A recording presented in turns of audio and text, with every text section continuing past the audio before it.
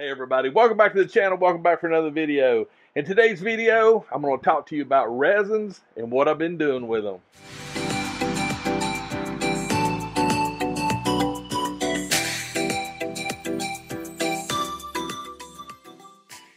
Alright, so you can see I've got stuff laid out.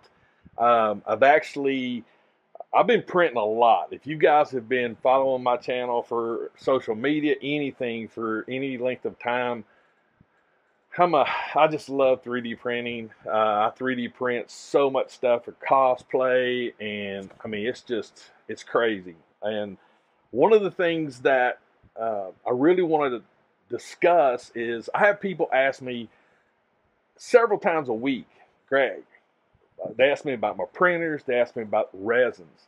And first and foremost, I want to say a big thanks and shout out to Resione.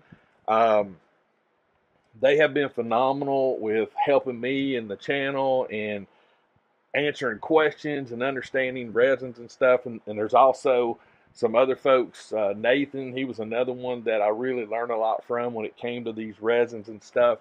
So yeah, big shout out for all the assistance with people that I've talked to and helped out. But these are some of the things that I've used. Now, I will put links in the description. I'm not going to fill you full of techno babble, none of this other stuff. I'll put links to all the resins and everything, and you can go in and look. But I wanted to show you things, how I've adapted the resins that I've been using. And first and foremost, we'll look at, as you can see, I've got a little example of some stuff down here. The resins I've been using here lately, EC51. EC51 is actually, it's a standard resin. This is actually some really good resin. I like it. The next one I've been using, M58.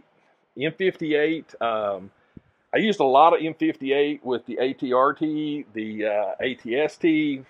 Used a lot, and I've actually used M58 with some figures and stuff like that. The anti-impact, this Thing statue bust is actually printed in anti-impact. I wanted to see what it would do. So anti-impact is basically like what it says. It's designed to be more resilient from impacts. But honestly, I grabbed it and I said, let's see what it does. Let's see how it prints. And you know, we got some good detail. There's nothing wrong with it. It did a great job. Primarily with the anti-impact, if you noticed these white shocks right here, those were anti-impact. There was some other pieces that are internal that were anti-impact because it doesn't wear as much. The next one, this one right here, TH72. TH72 has become my favorite resin for a lot of the stuff I've been doing.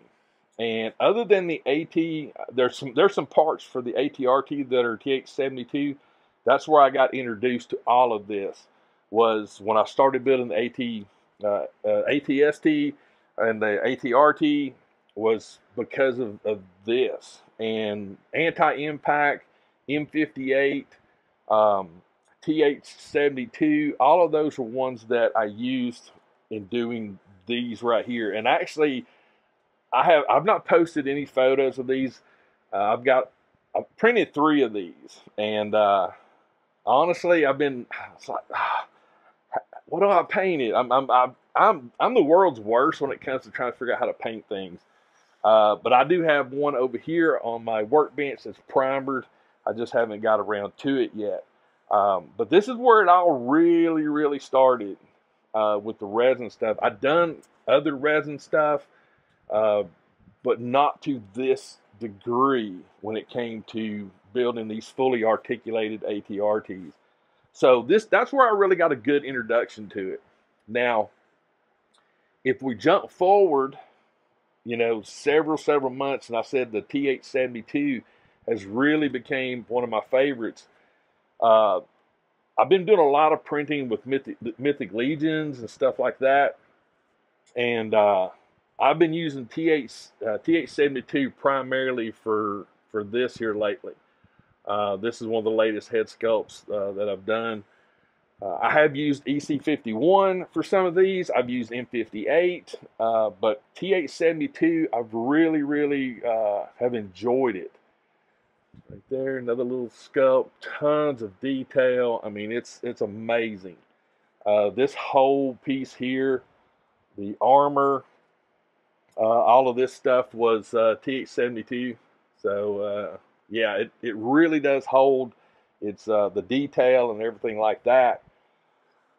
Along with TH72, I've been experimenting a lot with, I don't have it here on the table, but F69 and F80.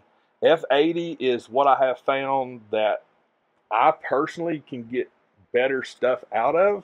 And I think it's just because of my set. I'm still tweaking the settings. The elastic resin, it's temperamental. And it's not the company. It's temperamental. You have to have the settings. And Resi One has a lot of profiles for all their resins, which is great. Those are wonderful starting points, if not actual manufacturing points. A lot of these resins here, I've used the profile that was on their website, and it's worked perfect. F80, I had to tweak it a little bit, had to get a little bit more help with it, but the beauty of F80 is it's elastic. Like this right here is the same lower belt that I printed in TH72. This is the same thing in Flex right there. And this is awesome. The Flex, I've done a lot of printing here lately with the Flex, trying to get better and better at it. I actually have my Anycubic 4K. It's upstairs in my office. It is 100% dedicated to F80. F80 and F69, but primarily right now, F80 is all that I run through it. And I've been doing testing and testing and testing, and it's came out really great. This is a tiger neck cowl that I've printed, F80 again. If you have seen on Instagram or anything, social media, I posted some head sculpts of this that I painted. The neck piece is Flex, so it paints great. It holds paint great. So yeah, F80, I love it. One of the other things that, and again, I could tell you all kinds of the technical stuff. I wanted this video to be more of something that, how I'm using it, because I feel like that's more important, is these are things that I'm using. And I've used a ton of different resins. Ton. The Resi One is by far my favorite for what I do. It works. It's just amazing. The TH72, the reason why I like it is it has a little bit of a flex to it as well. It doesn't actually get super rigid. So for the Mythic Legion stuff, it's actually been really good, because since it has that little bit of a flex, it's a little bit forgiving when it comes to the pauldrons. That is one of my next projects with the F80, is I'm going to start printing some pauldrons and see how they work. Because honestly, I like having the TH72 pauldrons, the M58 pauldrons. I like all the pauldrons. But again, you know, you got to do a little sanding to get the holes to line up. But I'm curious with the F80. I've not yet got to that point, because I've been experimenting with these lower halves and some other things. So I'm gonna clean some of this stuff away, and I'm gonna show you what I've also been printing with these two resins. And yeah, I'll be right back. Okay, right here, 6 scale figures. This is what really just, I mean, I fell in love with. I love 6 scale figures. I have a tremendous amount of, you know, Hot Toys and Sideshow figures. But I stumbled across a man, Ricky May, and he had a Clone Trooper armor set for 6 scale, and I purchased it. And all of a sudden, me and him became, buddies. There's some other folks that I've been following on social media, Jason, and that are really good customizers with 6 scale figures. D-Woon, that's another one that I follow a lot. But I wanted to learn how and see if I could make my own 6 scale troopers. And I've made a few. I've got a couple back here. I've got a couple back here that I've done. But I wanted to show you what all it is. So basically, in a nutshell, we have a couple of different things. So this one over here, I printed with M58, and this one over here, I printed with TH72. They're both perfect. They're both fine. There's no issues with either one of them. I personally, again, I like both of those resins. I think with that little bit of flex, the TH72 works a little bit better, especially when it comes to like the bicep pieces and the forearms. There's a little bit of give there. So that's what I've primarily used. I wanted to do some testing just to see. So that's the reason why. I've also gotten into the flex resins with these particular figures. On the neck seal is actually 3D printed in F80, and also the hands. Let me pop one off right here. This was huge right here. I mean, look at that. We have a flexible hand, and that just took it to a whole nother level. The hands that come with these $20 figures, there's nothing wrong with them. They're hard hands. But to be able to get flex to work with a hand and this neck seal, because before the neck seal, and this one actually trimmed. This one over here, it's a little taller. I still got to do a little bit of resizing. It's a little too fat to go inside the head.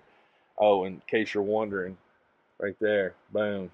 But the primary game changer for me was that being able to do the flex, the F80 with that, and the neck seals. Before the neck seals, I was using black gaff tape, which it works too.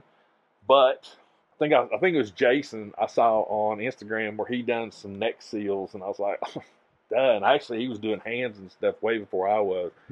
And I watched and I tweaked and I just tried to find what I could do, and it finally all came together. Tremendous amount of failures, but that's part of it. But yeah, to be able to utilize that for this is amazing. But again, all of these resins, they're very versatile. You can do so much stuff with the resins. And again, there's tremendous amount of other resins that I have not tried. I actually did try some of the TH72 white, and it was good too. I liked it. I guess I'm used to using gray so much. the white was great. I mean, the white, it did great, just like it was new and improved. But honestly, it all worked out.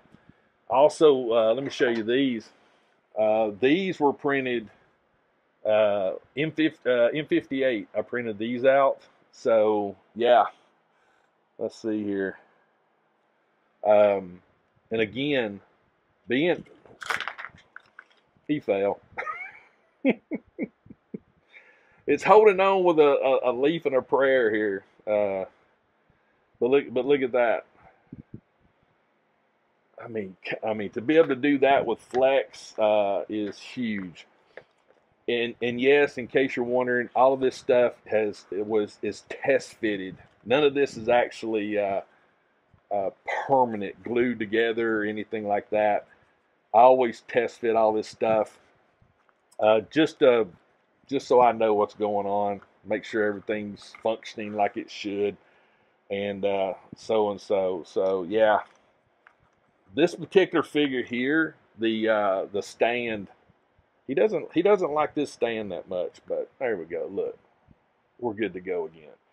But right there, boom. And then this hand here is the gripping hand to hold it.